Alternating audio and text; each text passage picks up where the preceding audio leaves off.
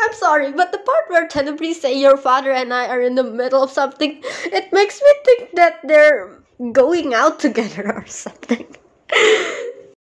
I gotta admit, this transformation scene is actually pretty epic. Also, yay, a new song to cover. Now I just gonna need to find a partner for a duet. Not gonna lie, when Sophiras mentioned about this ultimate secret weapon that even Tenebris doesn't know about, I was expecting some epic, powerful, magical stuff, but then I see him pull out a sword and I was like, oh, okay, I guess that works too. This scene makes me feel like Sophidos is actually saying, I could dispose of you now, but I can't because you're the main character and you have plot armor. Nah, I don't blame you for it though. You kinda need Rainbow alive for the plot to keep going on. Otherwise, TCG would have ended right here and there, so... And I find it funny how even after Sophido stabbed Nisty, he didn't actually kill Rainbow Dash right away. Instead, he let Rainbow Dash cry for Nisty for whatever reason. And yeah, I get it. Once again, plot armor. Okay, I'm sorry if I keep unintentionally judging your writing, Muse. Your writing is actually 10 times better than mine since I'm actually really bad at writing an audio drama, I'm not gonna lie. Anyways... Fun fact, I was actually eating a banana while watching the scene, and when Nisty just sacrificed herself to save Rainbow Dash from the sword, my banana instantly fell into my bed, and I was like, you're buying me a new banana, Muse! Although I gotta give you full points for the emotional roller coaster. I was literally freaking out. I was watching this at like 12 a.m. in the middle of the night, and wow, this gave me so many chills at the same time. And I didn't know if Nisty was actually gonna die or not. So yeah, overall, you're actually really good at making emotional scenes.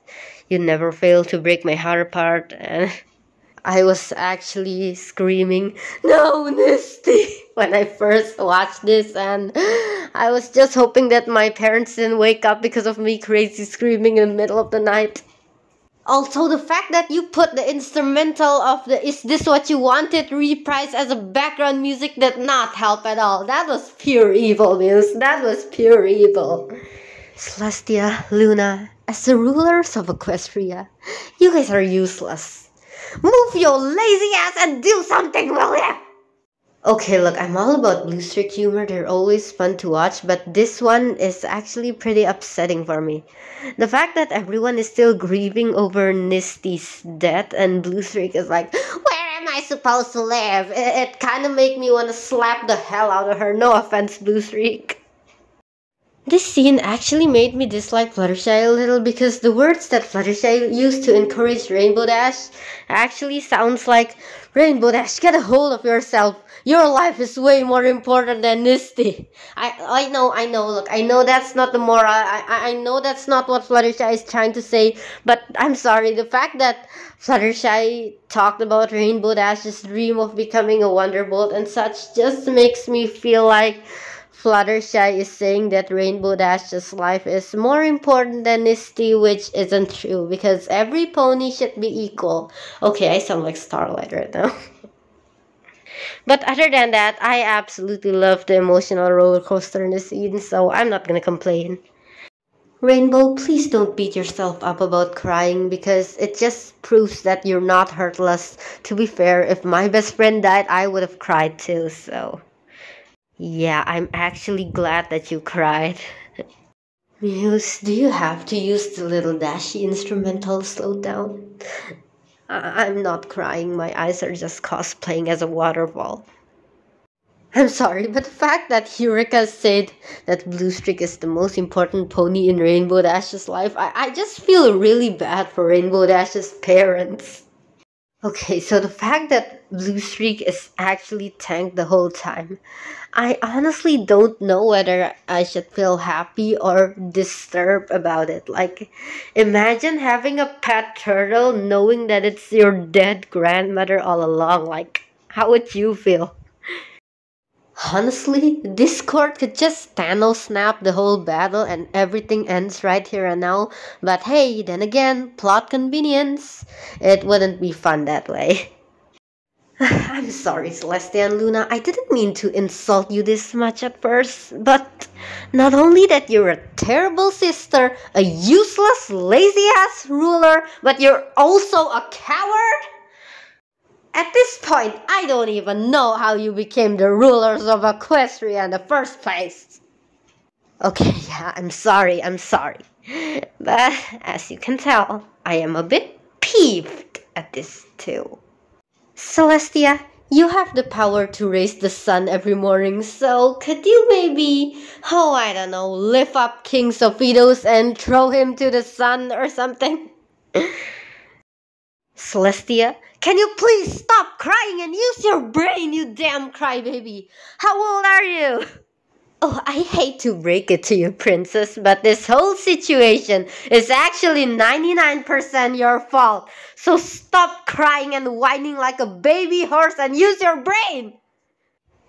I'm sorry. I'm usually never this upset before at Princess Celestia, but the fact that she's not acting like a grown pony right now just pisses me off.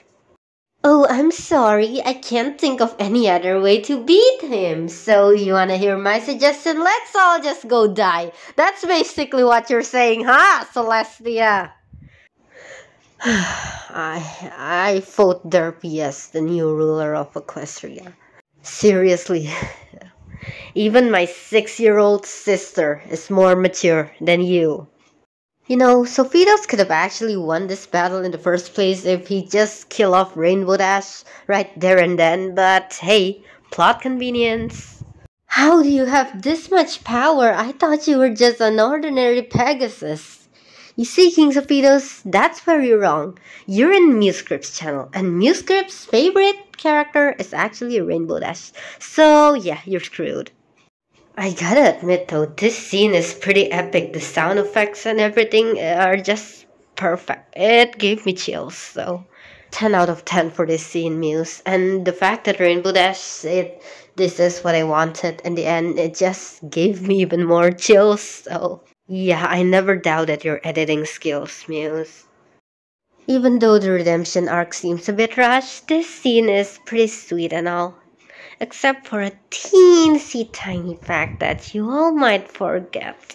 King Sophitos murdered hundreds of ponies, and yet again, just because he's sorry, he receives no consequences and no punishment whatsoever. How wonderful! I don't give a damn if he was corrupted or whatever. It does not justify murder. He still needs to be punished for it. But hey, I'll give you the benefit of the doubt and let's just ignore it, shall we? Because, yeah, I'm not gonna ruin the moment here. Carry on. You know, I can go along with Nisty given a second chance in life, but I'm sorry if this offended you. If I'm being completely honest, I kinda like the Earth Pony Nisty design more than this fancy colored alicorn Nisty. I'm sorry, it's just my opinion. But yeah, I'm not gonna complain. This is your audio drama. Also, does Celestia have some sort of hobby to, oh, I don't know, banish her sisters? I feel like in almost every single audio drama, all Celestia do is either banish her sisters or be useless. Just like in Princess Trixie Sparkle, like how she banished Estelle and Luna. I mean, Luna's banishment was canon, but she banished Estelle as well. And in this audio drama, she banished Nisty, so like, Celestia, do you have any other talent other than, oh, I don't know, completely banishing your sisters and being useless? Like, literally, that's all you do. I'm sorry, I really want to like Celestia as a character. I really do, but I just can't. But other than that, this scene is really heartwarming. The art is also gorgeous, and I really can't complain about anything. I just love the heartwarming scenes too much. Okay, before I continue watching the video any further, I wanna take this moment to apologize to Musescript. I am so sorry because I kept on criticizing your writing. I swear, I do not meant to do that. It just came into my mind. I hope you're not too offended by it. Once again, I'm sorry, Muse. I know I'm not a better writer than you, so I'm sorry. It just popped in my mind here and there. I truly meant no hard feelings for you. Okay, everything aside, the ending song was absolutely perfect. I literally teared up. Like, this ending song literally made up for all the complaints I had throughout this episode. And honestly, I don't even have any right to complain. I'm actually already feeling guilty for dropping off my parts for this series. I mean, I kinda regret dropping out for the finale, but to be honest, back then I really had no choice. I was really busy, so yeah. Overall, I'm still glad this series had turned out the way it did. And I'm gonna be honest though, I still prefer the heart shell over the color goddess, but that doesn't necessarily mean the color goddess is bad. And woo, look at the time. I didn't even realize it's 2 a.m. in my country already, and I need to go to a friend's house tomorrow morning, so I probably should go to sleep now. But yeah, I guess that's it for my review video. Thanks for watching, and I'll see you guys next time.